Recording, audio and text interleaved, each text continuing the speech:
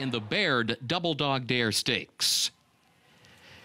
There goes Curl Girl from the outside with Hidden Connection, and Loved will go with them, and these three come forward past Raging Sea, who's away running in the fourth position from that inside starting spot. It is Loved who moves forward, starts to clear, and gets over to the rail now midway on the first turn. Loved is the early leader, 3/4 of a length. Hidden Connection between horses, second. Curl Girl far outside in third. Raging Sea back to the inside in fourth, joined by Scylla, fifth in between horses, and then Saddle Up Jessie in a gap of 2 more lengths back to Queen of Missoula, who is last. Opening quarter, 24.11 seconds. Loved is the leader. Onto the backstretch they go. Loved leads at a neck. Hidden Connection alongside. In second, a length and a half to Curl Girl, far outside. In third, a half length. Raging Sea to the inside. His fourth, a half length. Scylla between horses. His fifth, a half length. Saddle Up Jessie, sixth on her outside. 2 more lengths back to Queen of Missoula, who trails for the move to the far turn. The opening half mile, 48.62 seconds. Back up front. Loved to the inside and Hidden Connection to the outside,